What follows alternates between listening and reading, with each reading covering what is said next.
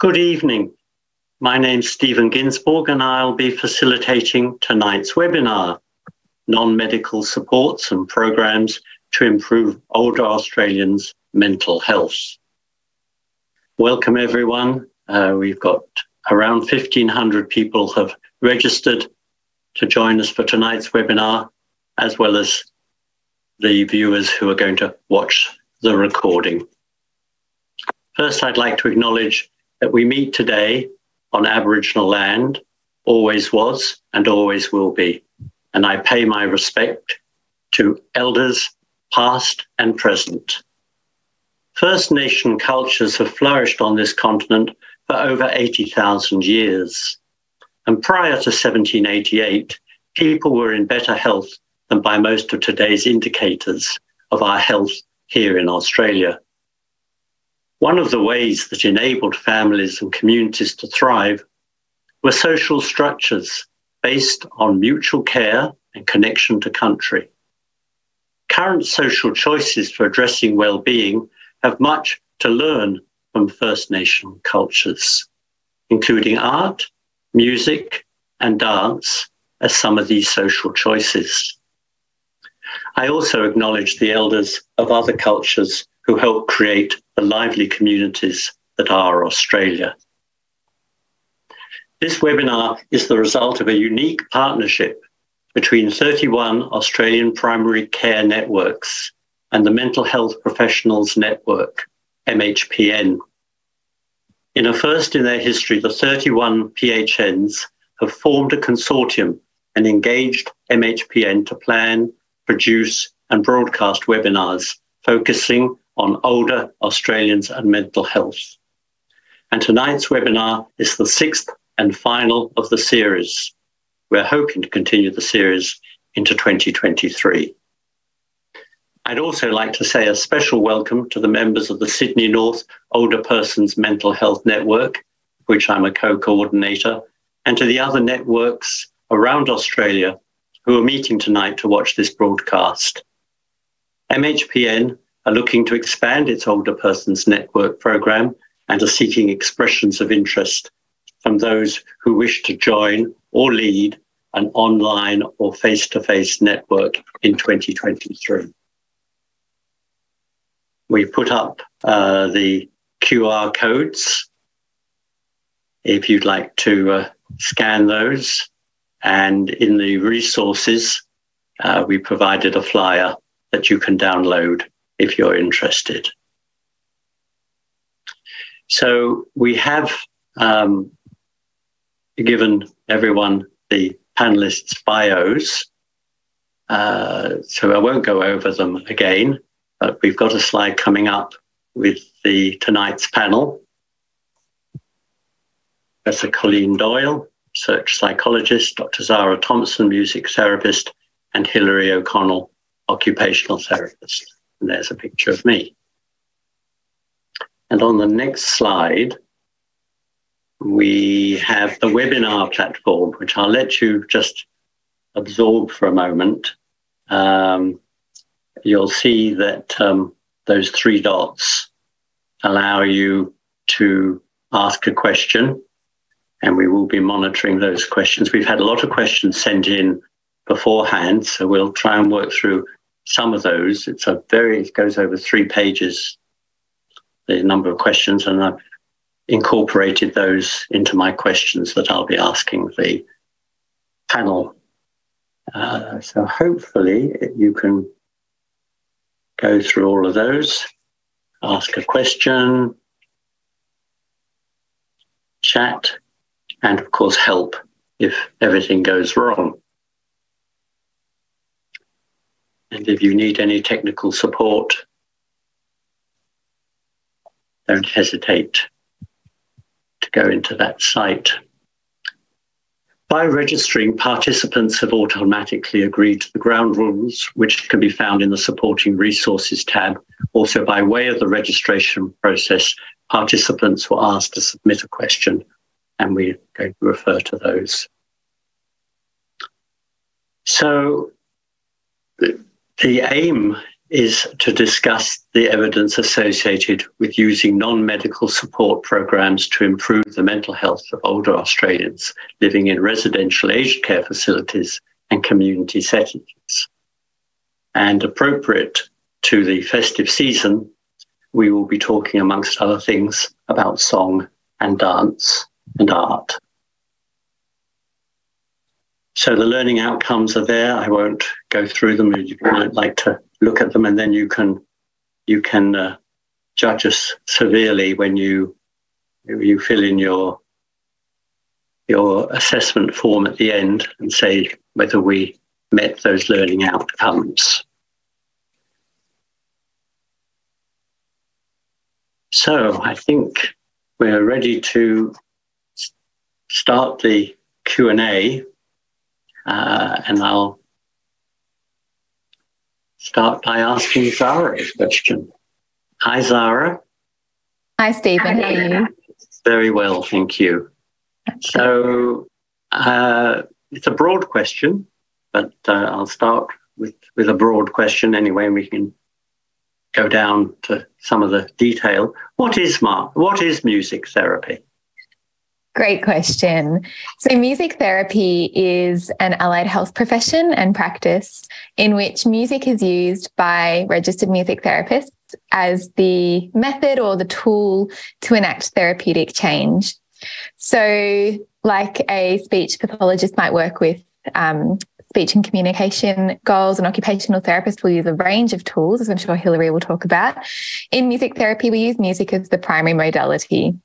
And I'm sure many people joining in tonight will have had experiences where they've felt that music has been therapeutic for themselves or for someone that they love, going to the gym, listening to music to help pump us up, or perhaps listening to a sad song when we're in emotional turmoil. And music therapists basically use those kind of properties from music and also the neurological aspects of how music works in our brain to help people seeking therapeutic change. Well, that's a nice, quick, and I think they call them an elevator pitch. You've got that in between the ground floor and the 15th floor. Can anything go wrong? Because a doctor will always say, what are the contraindications? Of course, yeah. So I guess music isn't a silver bullet, and which is why we have music therapy, and we believe that it's an important part of allied health. So music, firstly, is a really strong stimulus. It impacts a lot of our senses, not just auditory. If we're playing music with other people, we're using our tactile senses as well, our visual senses. And there's a lot of things that can be linked to music. So, for example, emotions might be linked to music. It might trigger some positive or negative memories and emotions as well that can connect to that.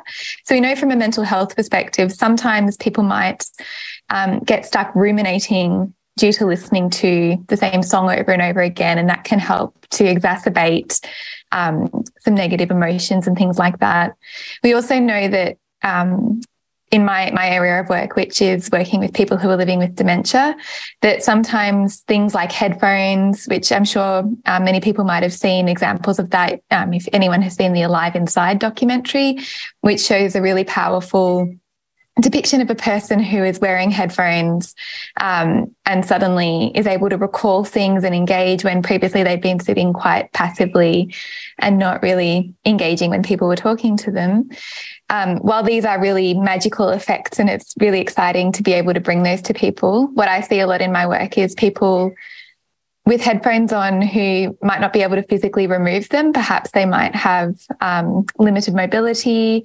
They may not have verbal communication anymore, so they can't yell out or call someone to ask them to stop it. And so that could lead to a range of issues such as the volume being too loud, being really uncomfortable, causing headaches and things like that. It could, as I said before, trigger some really emotionally challenging memories or emotions that might leave them in a state of distress.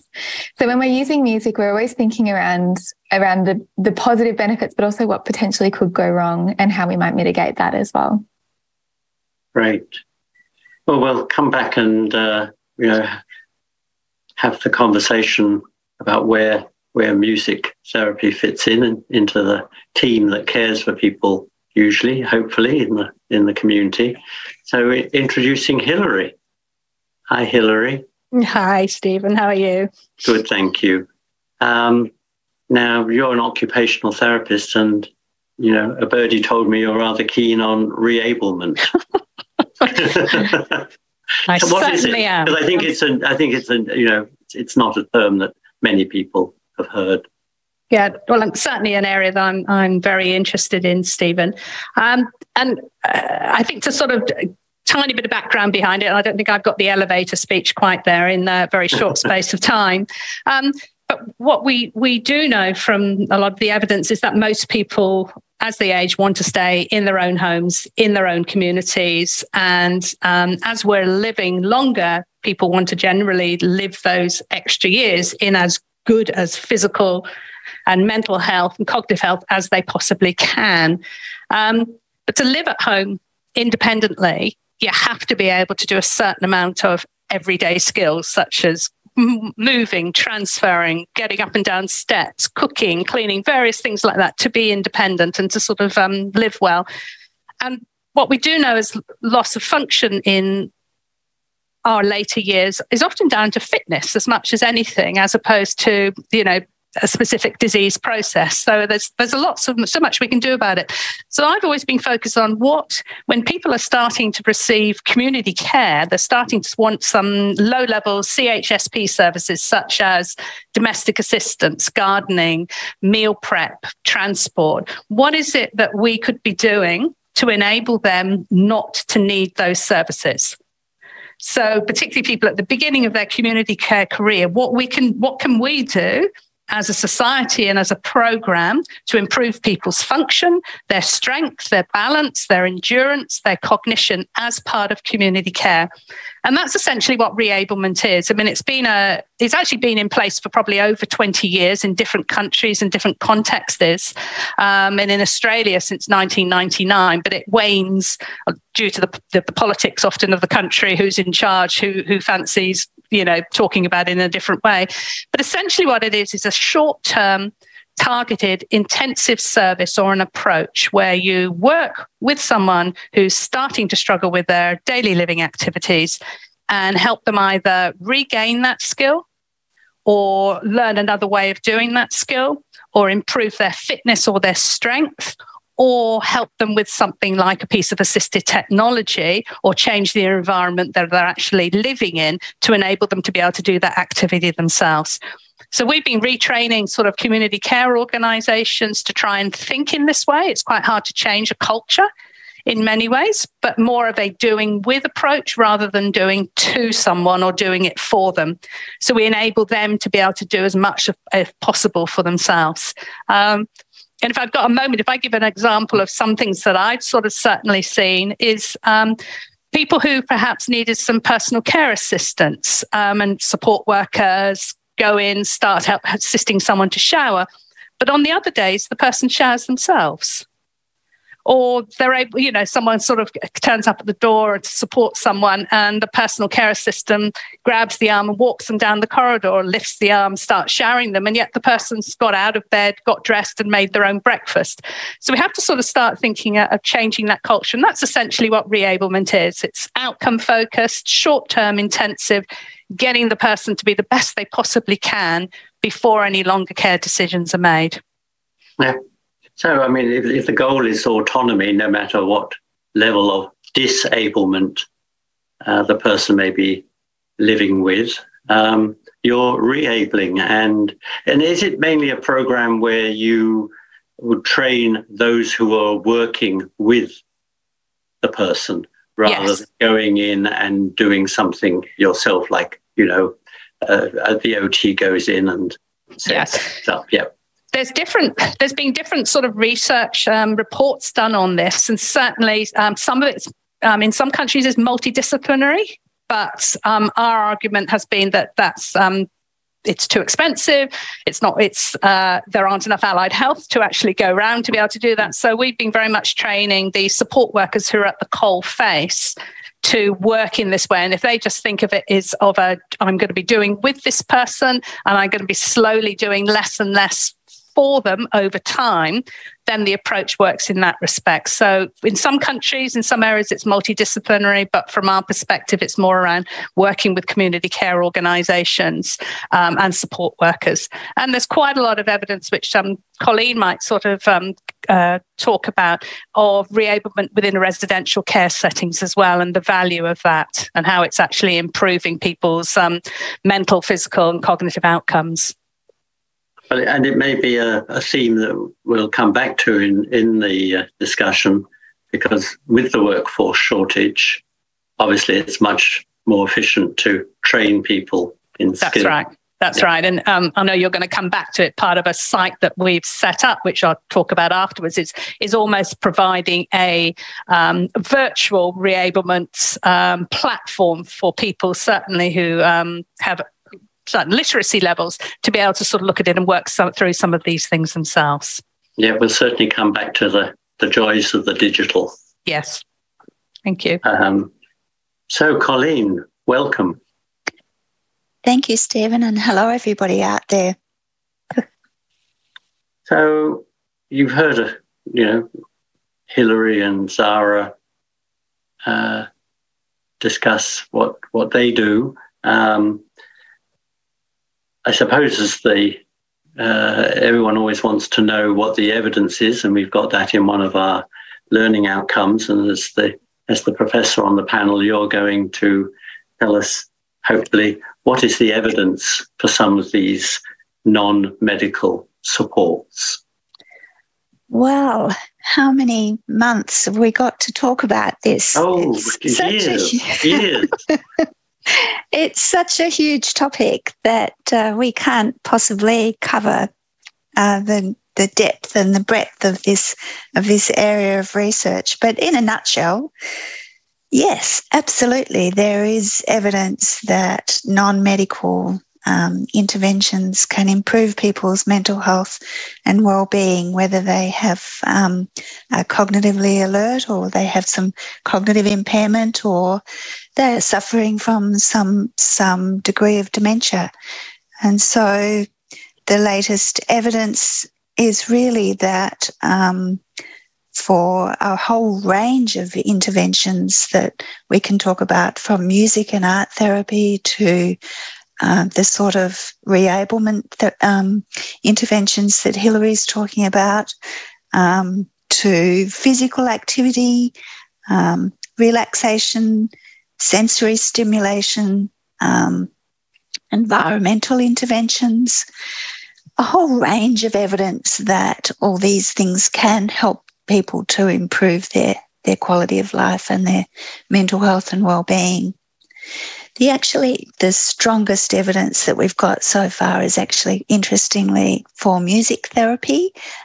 So Zara and her colleagues would know all about that research, but certainly we did an umbrella review published in the International Journal of Nursing Studies last year that looked at 26 systematic reviews, and we screened thousands of reviews actually of non-pharmacological interventions for people with dementia, for example.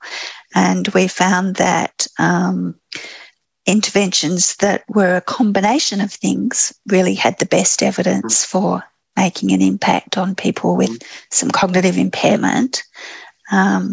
But absolutely, there's good evidence for all sorts of interventions, and probably the takeaway message would be that the best evidence is for those interventions that are tailored to the individual, and that's probably why some of the evidence is a little bit patchy.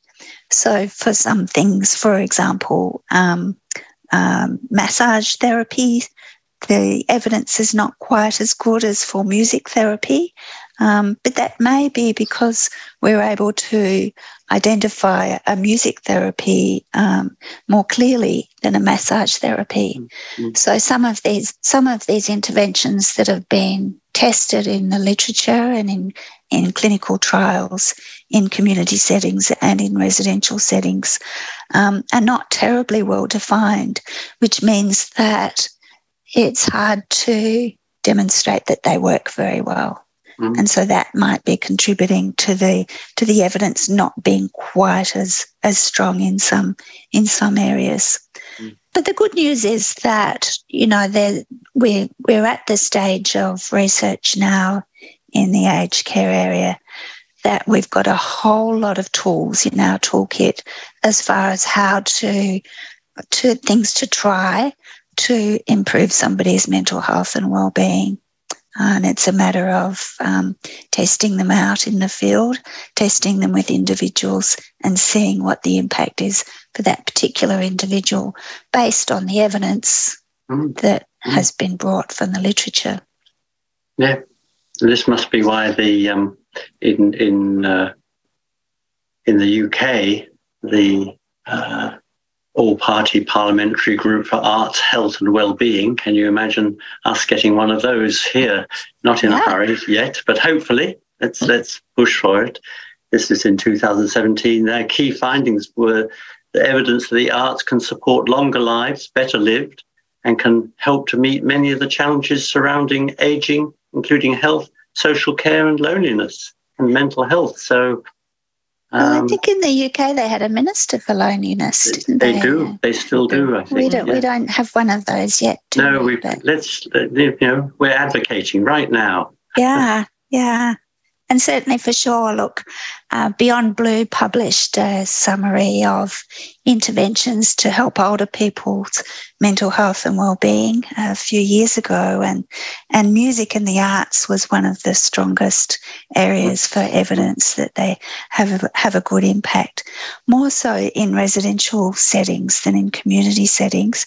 But as we shift more and more towards providing support for people in community settings, I think that literature will start to build as well, so that it's stronger.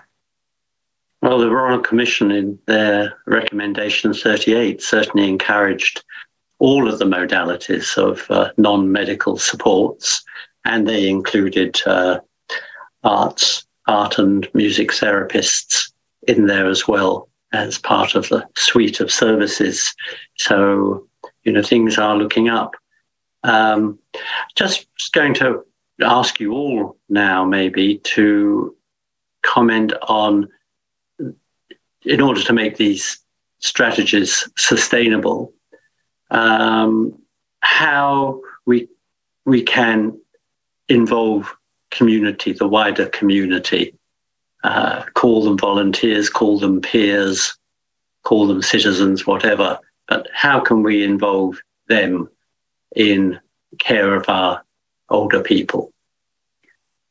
Can I answer that, Stephen? Yes, I'd want you all to answer it and discuss it. That's like an exam question. Well, it does a bit, doesn't it? Look, we've been doing some research on befriending with volunteers for the last 10 years or so, and we've found very good evidence for an improvement in depression and anxiety among older people living in the community when they're provided with a new volunteer who makes regular contact with them on a weekly basis. And also in residential aged care, we have a current clinical trial that's not quite finished, but we are starting to recognise that we're getting good results in improving depression and anxiety among older people living in residential aged care by doing the same thing. And obviously this is not a substitute for a psychological intervention like cognitive behaviour therapy or some sort of professional therapy provided by a health professional, but it may be a good supplement to those sorts of professional interventions that are able to be put in place for people with depression or anxiety. And so I think, you know, we know that unfortunately during the pandemic, the rate of volunteering has gone down in the community as a whole. I know I saw an article the other day about op shops really struggling to attract volunteers to come in to help with op shop sales. And certainly in the aged care area, the community visitors scheme has also, I know, struggled to attract volunteers. But it's not a pessimistic view. It's just that people are shifting the way that they're providing this sort of time. But certainly the evidence that we've been gathering has been really powerful that volunteering can be a very good way to help older people. And in fact, it's good for the volunteers as well. We know that there are good mental health benefits for people who engage in volunteering themselves. So we need to get that message out there that it's good to make new friends. Yep. So places like organisations like Friends for Good, and there are all sorts of organisations like that in various states. I know in WA, Hillary, there's one called Be a Friend or Befriend, something like that. Befriend, yeah. Those sorts of organisations are starting to pop up in all the states, and it's a terrific way to help older people. I've got a few examples that I could talk about. Certainly, this was quite a while ago now at a large organisation I worked at over here.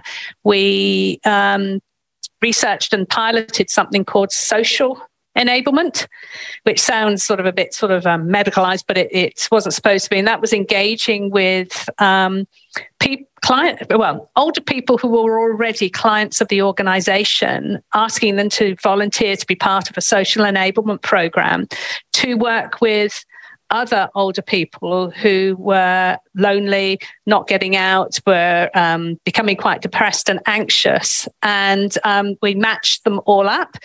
And it worked extremely well. That's a very good outcomes. I don't think it was ever written up, unfortunately. But what we found is that the people who were acting as the volunteers, they actually came off home care after a while because they improved their well-being, and both from a physical perspective and social and mental, they improved their own well-being so much that they actually said, I don't think I need to be supported by your organisation anymore, which was a real win-win, which is something we hadn't thought of at that time. So I thought that was such a good way of going about it. That's great. Yes. You need us to help you evaluate that, Hillary. Exactly. It was a long time ago, and I'm not at that organisation any minute, but that really worked. It was a surprising result. And the other thing I was thinking of, Stephen, was the village hubs. And I know that everybody's got a different opinion about the village hubs that have been set up, but essentially the village hubs are certainly the ones that have been set up recently, the 12 that have been set up across the country with government funding, are essentially for people who volunteer to help actually set up the hubs themselves. So they're part of the driving committee behind it. So it is there to attract people who have experienced an element of loneliness, who want to improve their well-being. And by them being engaged in the development of the hub, to me, that has multiple ripple effects from their own perspective, but also for the people that they're attracting to that hub. And again, that hasn't been evaluated yet, but it will be within the next 6 months. And that's working very well yet. So it's attracting people to it who are volunteers, who are getting very positive outcomes from that. And can I say one more thing? Yeah, okay. Want to go on too long? Something, the site that I talked about that we were developing, we've been engaging older people to be part of the co-design process. So they've been helping us design the look and the feel and the content. And we've also taken that across now to First Nations people and people from multicultural backgrounds to ensure that the content works for them.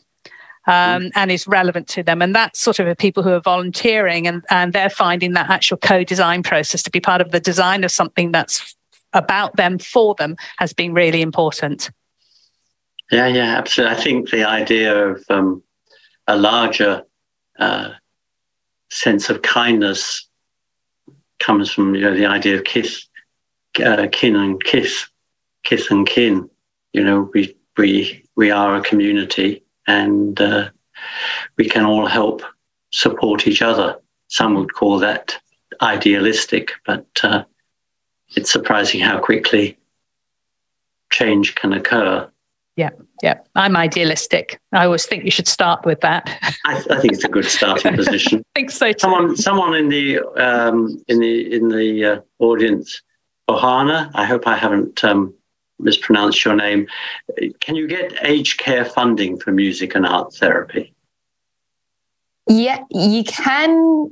Sometimes it depends what kind of package people have. So we know that the My Aged Care packages can be used for music therapy and art therapy, but it really depends on the level of support package that someone has and I guess the access that they have to finding someone and to linking in with the right people. Sometimes it could be that the person helping them manage their package hasn't heard of music therapy or art therapy or other creative therapies, or might see it as they might hear it but assume that it's not an allied health profession. So that can be a bit of a barrier sometimes. And I can't speak for art therapy directly because I'm not an art therapist, but for music therapy, we have a directory of music therapists on our association website, which will be in the resources that I've provided. And I believe ANZACADA, which is the Art Therapy Association for Australia and New Zealand, also has a similar function on their website as well, which I can also share to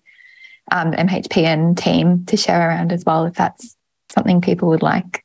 Sorry, Stephen. I was just going to ask Sarah whether attending a choir would be considered as music therapy, because we were involved in an evaluation of a community choir for people with dementia a couple of years ago, and I know that the family carers who brought along the person with dementia that they were caring for were able to pay somehow through the community aged care funding that they were getting for attending the choir. It was a fantastic choir. I loved it. It was a lovely project. Was that Alchemy in Canberra? It was Enecto in Melbourne. Right. Oh, that's I'm not sure if they're still around. So it's funny that you mentioned that because that happens to be my PhD research topic.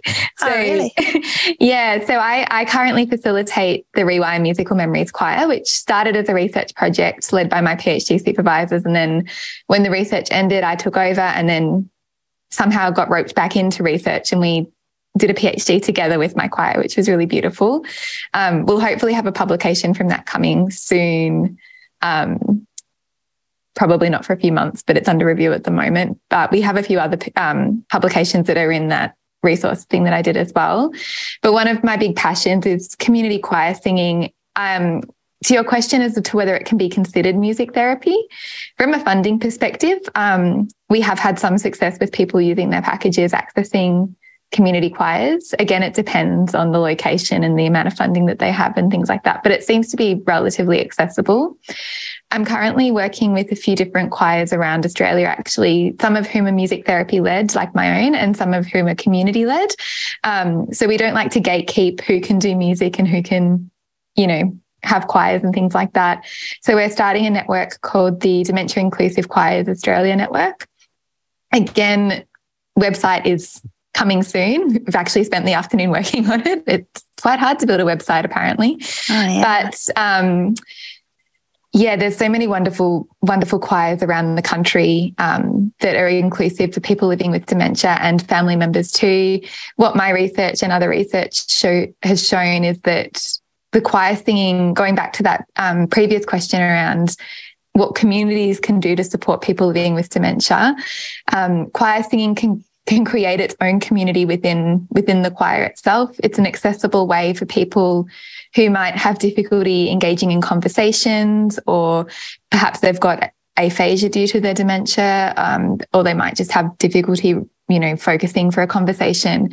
It's a really beautiful space where they can be included and participate and work towards a goal together at the same time without needing to have that explicit conversation. And there's all the wonderful things like emotional expression, we're bonding, we're getting lots of endorphins and hormones released when we sing as well. So many wonderful things that can come through to that. But what my research also found was that stigma is a huge contributing factor to negative mental well-being or psychological well-being, that the stigma of having dementia and even the stigma of being older has been a huge impact on the people that I work with in terms of their well-being and their quality of life and their mental and emotional states.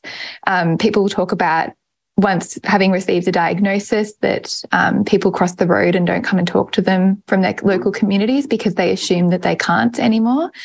And one thing our choir in particular, and I know the other choirs around Australia, like the Alchemy Chorus in Canberra and Good Life Chorus in Sydney, have done a really amazing job at using the choirs as a means for engaging the wider community. So performing at local events. We were able to do pre-COVID lots of events where we would go and sing and invite other community groups to perform as well, and really help to showcase the talents of our participants and show that even if you have a diagnosis of dementia, you're still able to do things and you're still able to be, contributing to your community too. So I think that addressing that stigma, whether it is, going to a concert or going to an art show produced by people living with dementia. I know there was a really great one. I forget what it was called. Hilary, you might know, in Western Australia for younger onset dementia who are artists, and they did a virtual exhibition. It was really incredible. But the arts are... I remember the name. I can't remember the name, but yeah, there's some really fantastic, accessible medium through art, I guess. So that would be my contribution to that. I saw a lovely program in the UK. It was from Bingo to Bartok. Oh. So I'm wondering... There wasn't the one with Angela Rippon, was it? I think it was. Could have been. Most people in Australia wouldn't know who Angela Rippon was. I just wanted to say something there, just out of interest, from just coming back to Zara. I have a friend who lost his wife probably 4 years ago now, and he has dementia, but he's been using his home care package, and he had some sort of surplus funds, or he wasn't using it for other things, and he's using it to attend a choir. And not only has it improved his mood, but also he's got this whole network of people now who pick him up and take him other places, and they have coffee afterwards and things like that. But it's also improved his breathing tremendously, just so that from a respiratory perspective has been really, really good for him. And he also, even though people in the audience may not want to know this, he's using it to go to the pool as well. So there are options if you know sort of what to ask for in some respects, on whether you actually have the funds available to use those packages and to use those funds for what you really find value in.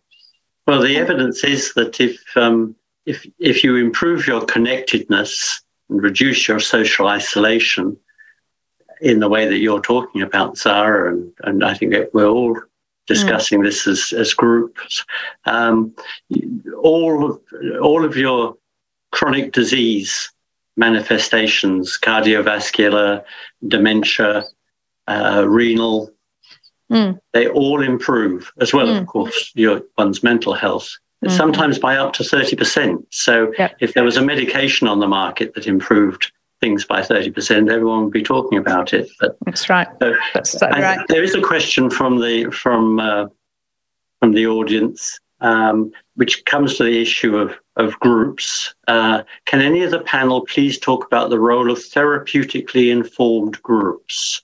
Now, I'm getting a nod from Zara. I can, but I'm aware I've spoken a lot lately. So would anyone else like to jump in? Or? No, you go for it. Was there more to that, or just no? Can any of the panel talk about the role of therapeutically informed groups? And I like the idea of groups because they're more sustainable, cost less if you're attending a group. Absolutely, and I think particularly for older people, and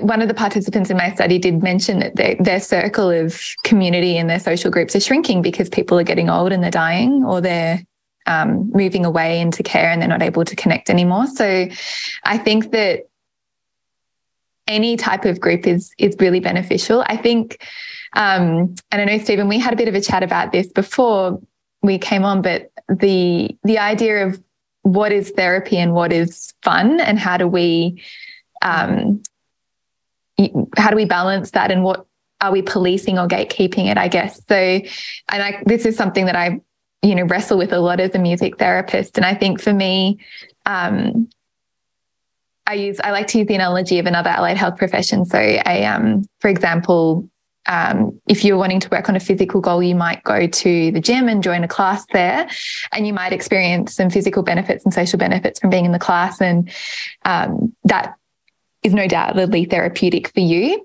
However, if you need a little bit of extra help because you've got a specific goal that you want to work on, or there's a problem or an issue that you want to resolve through therapy, then going to a physiotherapy group would be more appropriate. And I see it the same for music therapy. So even though I run my choir, I don't see it as a therapy group, although many of the members would argue that it is very therapeutic. Yeah. But I also run targeted therapeutic groups, which are smaller. We work on more personalised outcomes and things like that. So I think that's the distinction. And I know a lot of people in the disability community also talk about their frustration that non-disabled people get to do music and gardening and art, whereas disabled people get put into horticulture therapy and music therapy and art therapy. So I think for me, seeing it as a continuum, and that doing all of those things as leisure without the therapeutic design is really helpful, and as we've talked about, will have incredible effects as well. And then for people who need that additional level of support, perhaps a more targeted therapeutic group could be more helpful. So I hope that helps. Yeah, no, that's great. Can I move the discussion to the topic of this more than decade, this century probably, which is the digital. What's the role of digital modalities in the areas we're discussing tonight? Okay, I don't mind sort of talking from my perspective on this. I guess sort of as a occupational therapist who, I've been working over sort of 40 years now, and recognizing more and more that there's a growing population, potentially reducing workforce too. Not everybody's going to be able to get to see a occupational therapist, a physiotherapist, a music therapist, however much value we may be. Even in groups, it's never going to happen. It's never going to happen. People aren't going to be able to access who they want to, when they want to. And so I think the digital world can really help for some people. It's not for everybody by any means. But I think if we can provide digital information in a format that, as I said before, is being co-designed, that is relevant to people, that is transparent and non-biased as well, and can help them through stages and help them with some of their decision making around what are they looking for? Are they looking for things that will help build their social connections? Are they looking for for things that will help their mental well-being or their physical well-being? What exactly are they looking for? Then I think there's a place for a digital platform to be able to do that. But I think you've always got to be wary about what's out there, and what the caveat behind it. Has it been written by health professionals? Is it anybody out there putting anything in there? Is there any risk attached to any of that? So there's an awful lot of information out there, and a lot of information overload as well. But I think there's a real role for it, particularly even more so in rural and remote areas where people don't have access to other resources and services that might support them. Yeah. Certainly you can get funding through your package for devices. That's right. Yeah. What we found in our research during the pandemic is that we've had to offer digital alternatives to face-to-face interventions, and certainly we found that connecting people via Zoom like we're doing now, or over the phone even, or through a video screen is certainly better than nothing.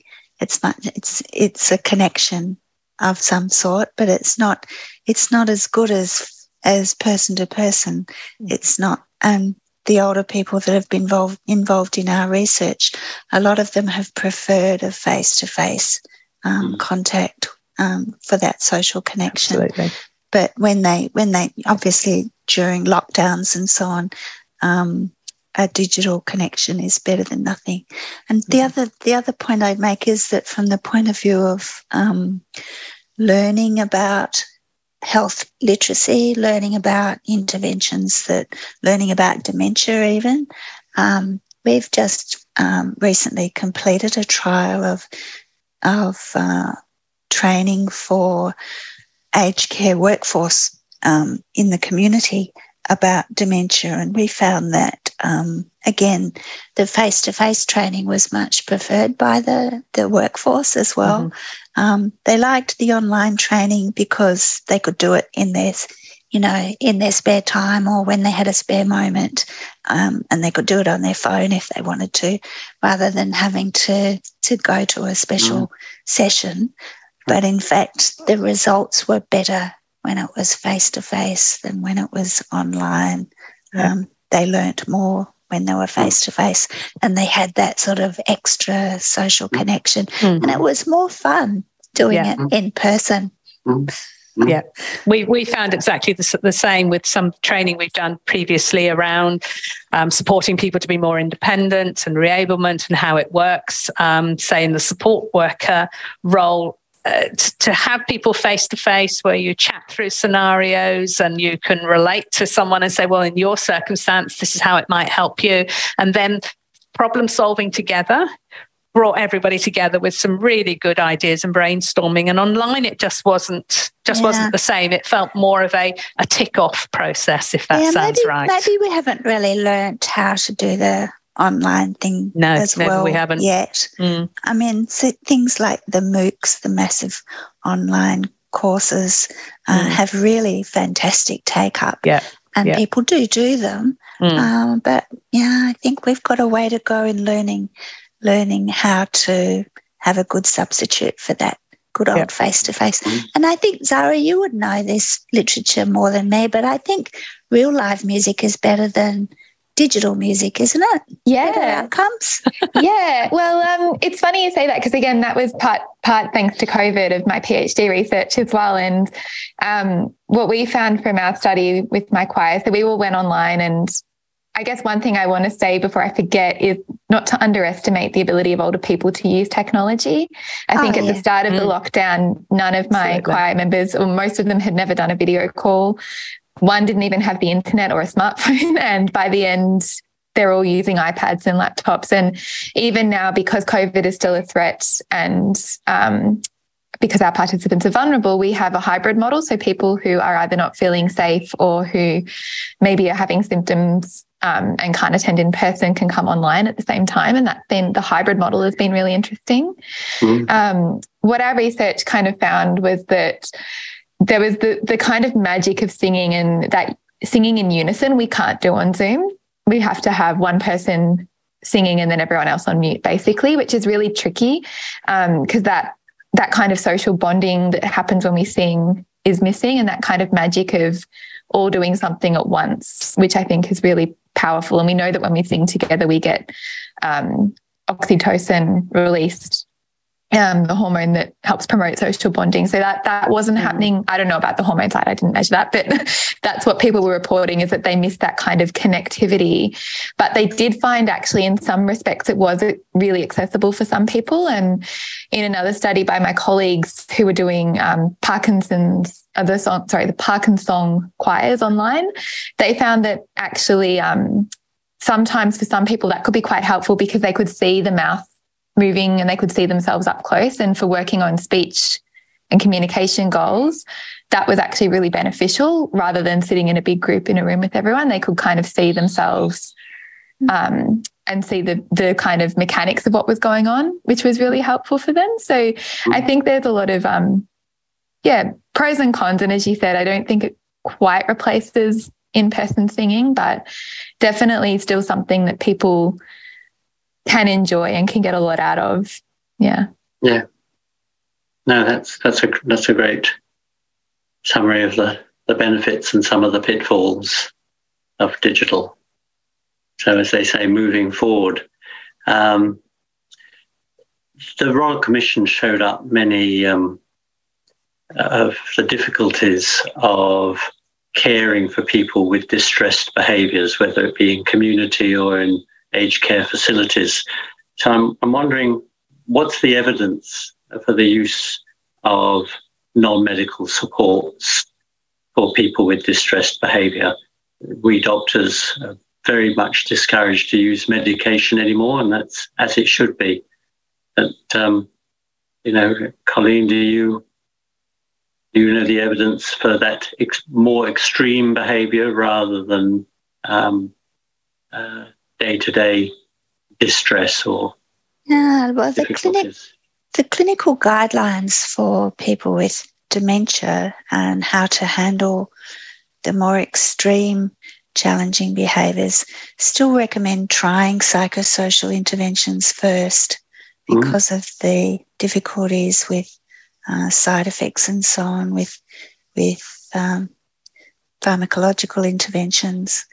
And so even things like vocally disruptive behaviour, which is something that happens when people are have moderate to severe dementia, can be successfully improved by, for example, a music intervention. I've done some research in the past showing that noise making for individuals can be improved and the person can be calmed down by a music intervention that is tailored specifically for that person. And so the best evidence is really to, if we look at clinical pathways for treatment of behavioural and psychological symptoms of dementia, the recommendations are always to try psychosocial interventions that are tailored to that individual based on a very careful assessment of their history and their environment, the situation that they're living in, the training of the individual, people looking after the person and so on. And the combination of all of those factors can actually have quite a big impact on the distressed behaviours that are being exhibited by the person.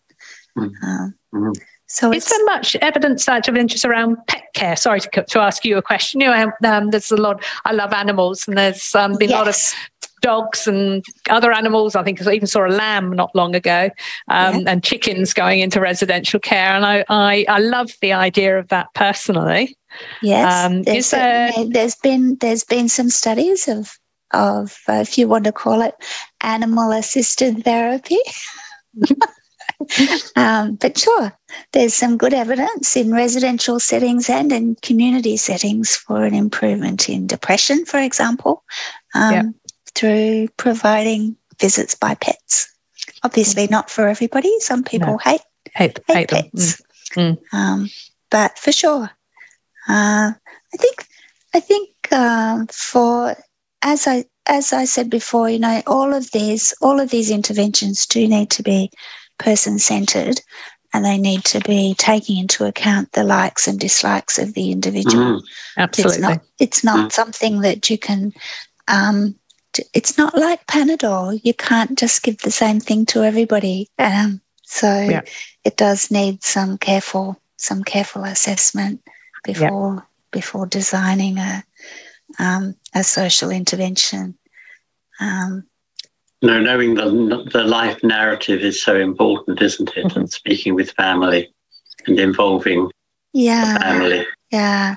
That's really and important. knowing what that particular individual found meaningful, and what gave them the ikigai, the reason to get up in the morning, and reflecting on how that can be changed in some way to accommodate their reduced abilities, but following along the same flavour of what made them a person in the past, and trying to honour that history of the individual. Of course, sometimes people who are making a noise or disruptive are taken away from the social situation and the connectedness. And I'm wondering what the research is for doing quite the opposite, to increase the social connection, because the person may indeed be feeling very lonely, which we know causes great distress.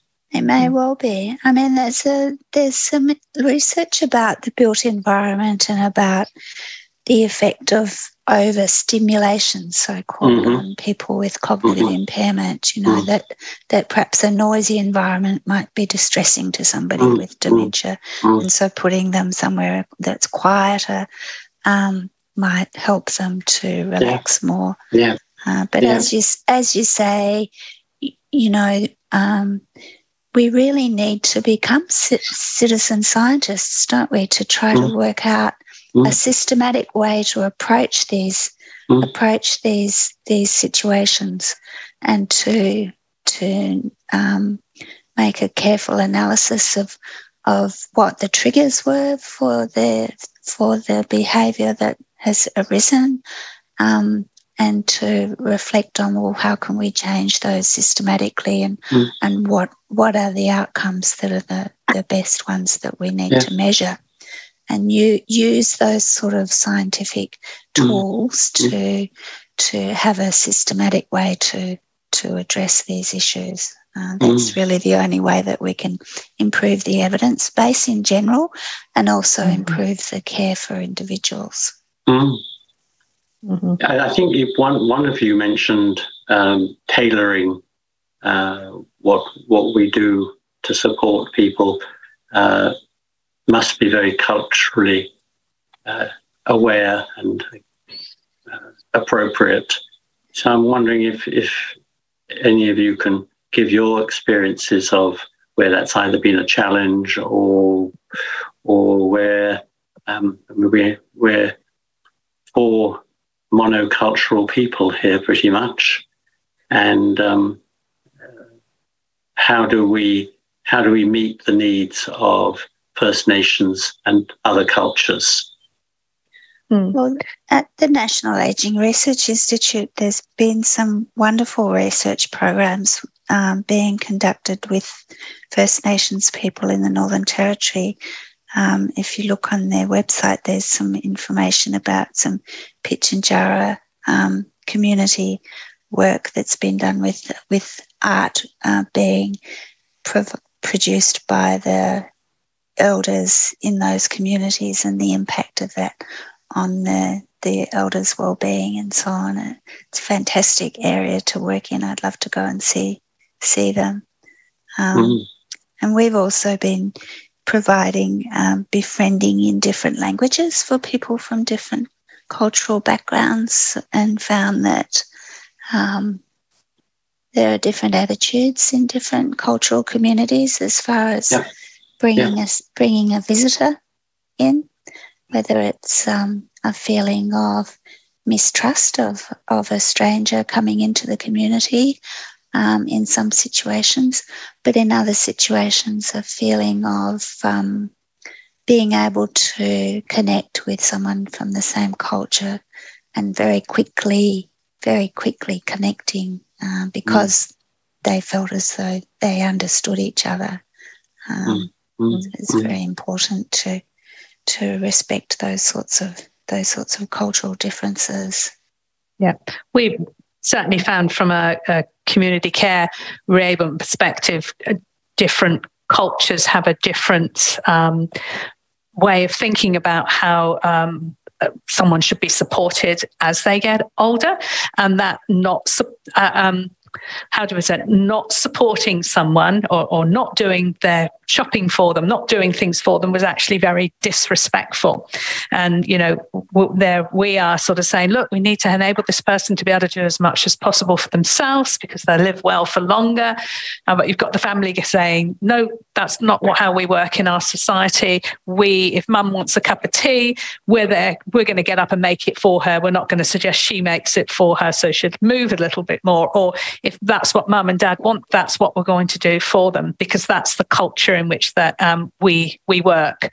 I'm married to an Italian, so I can say that myself within the Italian culture of certainly some older ladies of Italian ladies when they're around 70, 80, it's just like, right, I'm sitting down now. People are going to just do everything they possibly can for me because I've been working since I've been 12 or 15 sort of thing. So very different culture in that respect to, your other cultures that might say, absolutely want to be independent. We want to do what we want to do for ourselves. So we don't want any help from anybody. It's quite different. Mm-hmm. The hubs have a great place to play in this. They're located in a culturally specific area. Yes, yeah, and there are the different hubs have been set up, but through different groups as well to support different groups of people. Whether they're sort of First Nations or LGBTQI, they're sort of different groups, different multicultural groups as well. So it's going to be very interesting to see how they're set up, the sorts of services and programs they're running, and the evaluation from all of those. And the hope that it'll be leadership by stepping back as they're... I hope so. That's certainly what the expectation is, and over time for them to be self-sufficient. That's it. So, yes. Sarah, what have you had experienced in the multicultural? I guess there's a lot of angles we could look at this from a music perspective. Obviously, coming back to tailoring things to meet people's personal preferences, understanding their cultural background and what that relationship with music might be, what's appropriate, what's not, and things like that. When it comes to running a community group and how we might balance people's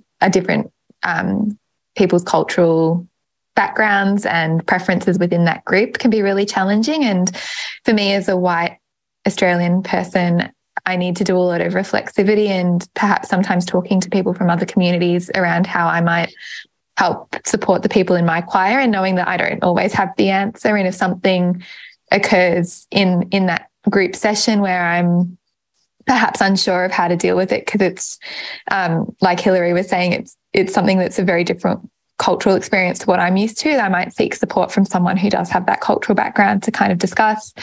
I think also as a clinician and as a researcher and part-time academic, I think we have a responsibility as well to look at why aren't there more diverse clinicians, and what can we do to support people from more diverse backgrounds to become clinicians and to work with diverse communities as well. So not just thinking around what I can do personally, but what can I do to support having more people from diverse backgrounds into the system as well.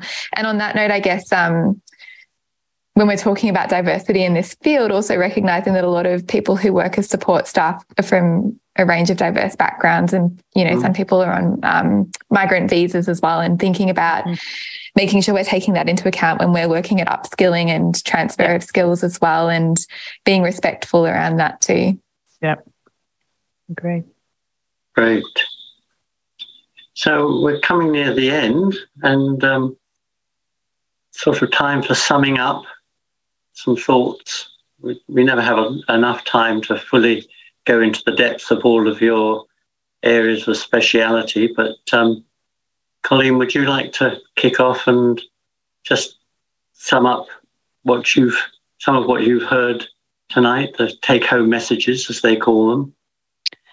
Well, I think the take-home message from my point of view is really that there's good evidence for non-medical interventions to improve older people's mental health and well-being, but we do need to consider it as something that is tailored to the individual, and it's not a one-size-fits-all.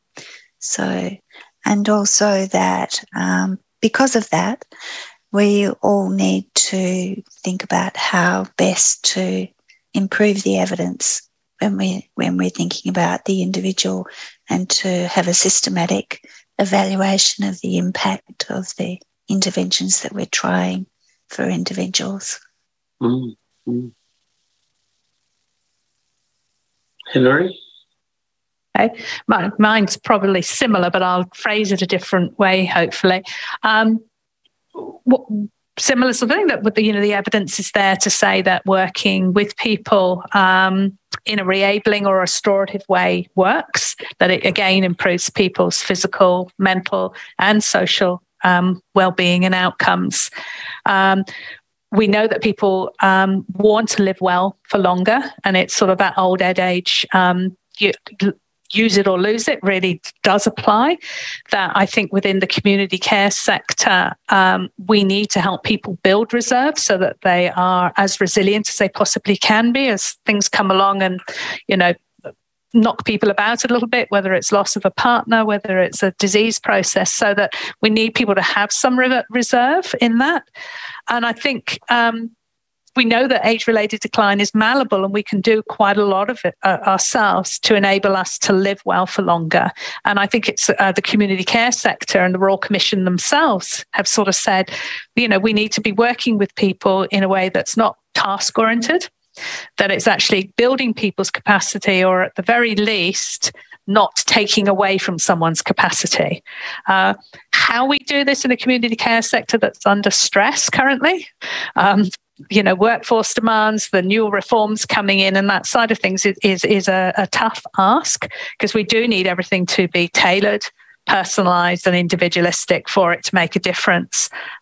So I think from my perspective, I've always tried to sort of see from a OT is what I'm doing when I'm working with this person at any time, taking away from something that they could do for themselves that would improve their well-being, or am I helping build their capacity? So am I building the capacity from what I'm saying and what I'm doing, or am I taking away? And if we've got that in our head at every time we're working with someone and thinking about what we're saying and physically with them, what are we doing and what's the impact of our own actions on them as well? Yeah. Would you say the same applies, especially given the workforce issues, a re-ablement of community and the strengths that live in the community? Absolutely. Yeah. What the connections that are out there, that re-ablement of bringing back community that supports community, I think are really, really important. Mm. There's a place for compassionate communities. There is, absolutely. Sarah, sing us a song to round up. I think the appropriate song would be "I Get By with a Little Help from My Friends," isn't it?